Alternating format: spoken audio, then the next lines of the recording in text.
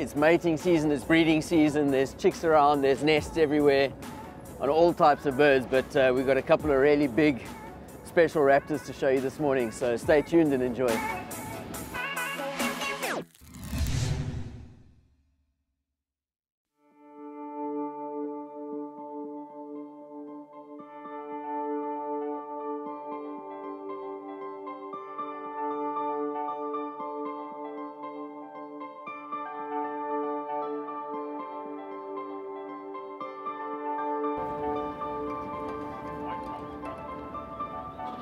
Morning everyone, welcome back to Shamwari Private Game Reserve. My name is Andrew. Got a really exciting episode for you today. It's mating season, it's breeding season, there's chicks around, there's nests everywhere on all types of birds, but we've got a couple of really big special raptors to show you this morning, so stay tuned and enjoy.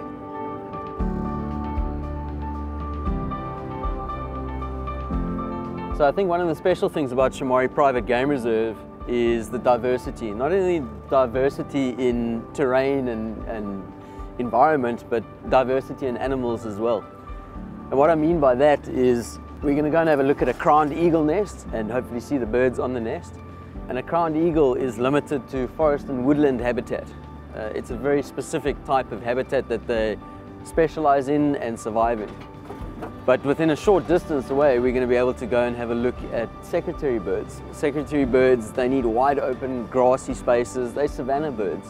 And I think that's one of the great things about Shamwari is you can go from forest to savanna to riverine to fynbos all within quite a short space of time. And it's that diversity in habitat that allows us to have such diversity in animal species here.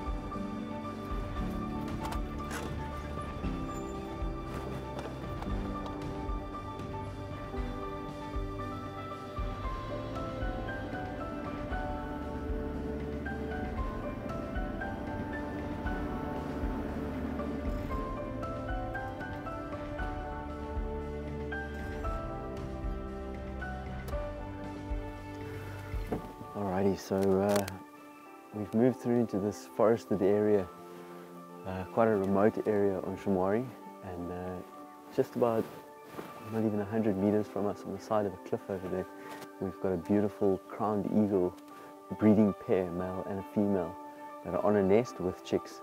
We're going to move through this bush over here and just get into a nice secluded little spot and just sit and watch and see if we can get a good visual on them.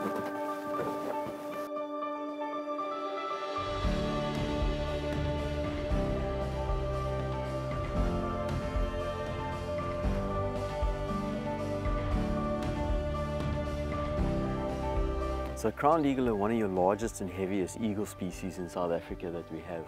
They are very specific to the habitat that they occupy, and I think one of the important things that I'm going to show you today is the speciation and the specialization that these raptors can hold.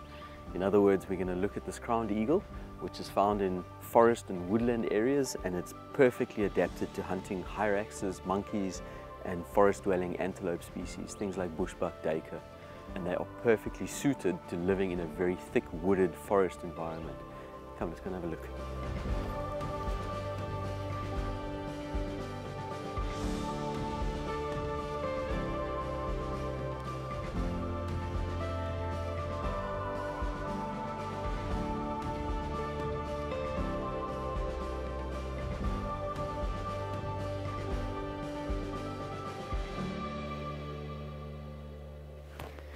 See that absolute massive nest in the fork of the tree over there. It is huge, and both the male and female would have spent many months busy building that nest. They are territorial. They'll occupy a territory for a very long time. They're monogamous. They stay together for years and years. If they're undisturbed, they'll stay and keep utilizing the same nest. See, it's made up of a very thick intertwined layer of the bottom part, sticks and twigs, branches in fact. I mean, it's from this distance you can see its big branches and that, and all the way up, and then on the inside of the nest there'll be a slightly different lining and material, but otherwise it's just very thick, coarse branches and twigs. It's a big eagle. It's one of our biggest, heaviest eagles that we have in the region. About 4 kilograms and a wingspan of about 1.8 meters. It's not that massive in terms of wingspan, but it's got very broad wings, and it needs those broad wings to be able to maneuver through the trees and the canopy as it's doing aerial hunting. Normally in a clutch there'll be 2 eggs, 2 chicks will hatch, but as with most raptors, there's something called siblicide, where the strongest individual young chick will kill the other chick, and only one will survive. It's very seldom that both chicks will survive. So there she's just moved off now, headed around the side over there. She might be heading off to hunt, or it might be because we're here. So let's move out and give her space.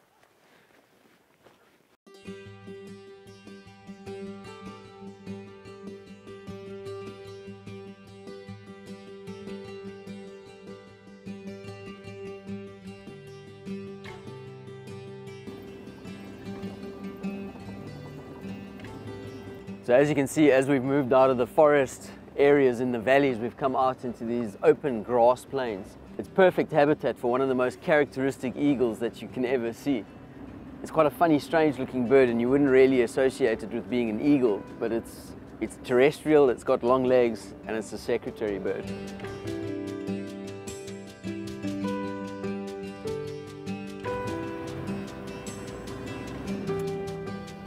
So there you can see she's sitting on top of a bush over there, and that's actually the nesting platform that she's on.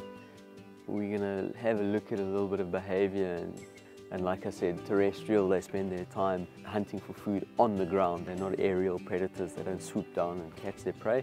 They walk through the grass in the fields, and they hunt mice, grasshoppers, insects, lizards, and they are very well known for catching and killing snakes, but it doesn't form a major part of their diet, but they are very, very well adapted to actually catching and killing them. So obviously 2 characteristic features about a secretary bird is, number 1, the long legs, which give it the ability to have height as it walks through the long grass, and those long legs also give it the ability to stamp on its prey, to dispatch things that are trying to run away from them.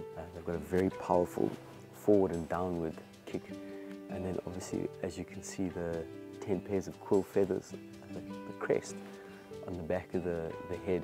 When they do get excited or they're trying to entrap a prey item on the ground, that array of feathers, that crest will actually erect. So since the late 1980s, there's been about a 70% decline in reported sightings of secretary birds. Some of the factors that are really hampering the population of secretary birds are things like power lines and fences, collisions, where they fly into these things and kill themselves. They have quite a high mortality rate of young birds anyhow. You can see that bird is so reliant and suited for grasslands and open savannas that anytime those areas get disturbed or agricultural areas get sprayed for pests, they're not going to be able to inhabit those areas anymore. So there are a number of conservation projects and that are going on. And indeed, we're hoping to launch one here on Shamwari where we're going to be tagging some birds and doing a monitoring process to help ascertain exactly numbers of birds, movements, all of that type of stuff, so we can try and help with the conservation effort to protect these beautiful birds. So again, I think awesome that we're able to sit and view this female on the nest. I hope she's going to be successful in rearing these chicks. So what we're going to do is we're going to move off and we're going to let her carry on over there. But beautiful sightings, and what an amazing morning.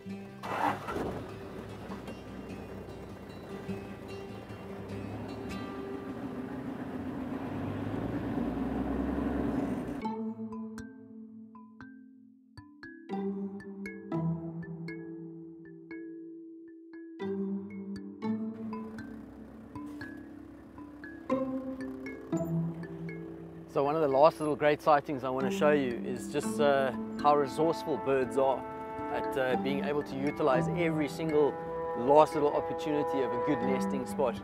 As you can see, we're going into the river line here. Generally this time of the year there would be water inside the river, and where we're heading to now would be inaccessible. The fact that there's no water this time of the year in the Bushman's River has now opened up a fantastic resource to another beautiful raptor. 2 beautiful little spotted eagle owlet chicks. They're eagle owls, they're not owlets, but baby owls are owlets. It's all rather technical when you're birding. The adult has just flown off on perched on that acacia over there. You can see how they've utilized the side of the bank and the exposed roots that ordinarily that would be underwater. As the water is now cut away at the side of the bank, and now that the river's dried out, it's left this wonderfully exposed bank, which is obviously nice and safe. It's nice and sheltered, and the owls would have been able to make a nest up there, lay the eggs, incubate them, and successfully hatch 2 little chicks. So those are spotted eagle owls. It's probably one of the most common owl species in South Africa besides a barn owl. Yeah, it's a medium-sized owl. It's got quite long ears, what we would call ear tufts or ear horns. They're not used for hearing or anything like that, it's more for displays. It's got a wingspan of about 1 meter. Where we are now, the semi-wooded area, perfect habitat for it. There will be a lot of rodents moving through here, and as we know, owls are nocturnal hunters, and in this case these owls are perfectly suited to catching mice and rats at night time. Eagle owls, again being a raptor, they're territorial, so the male and female will be in this area and have a territory. The youngsters will be tolerated for a few months up to pretty much the next breeding season, where in most instances they'll be chased out by them. These guys will be fledged at about 30 to 40 days, and they'll be fully fledged and dispersed into the area within about 4 months. What an incredible sighting, absolutely beautiful. It's not very often that you get to see little owlet chicks like this, and it's such an amazing time of the year with all these raptors busy nesting and birds busy nesting everywhere. We've seen crowned eagles, secretary birds, and spotted eagle owls on the nest. So an amazing morning for me. I hope you enjoyed it, and we'll see you soon.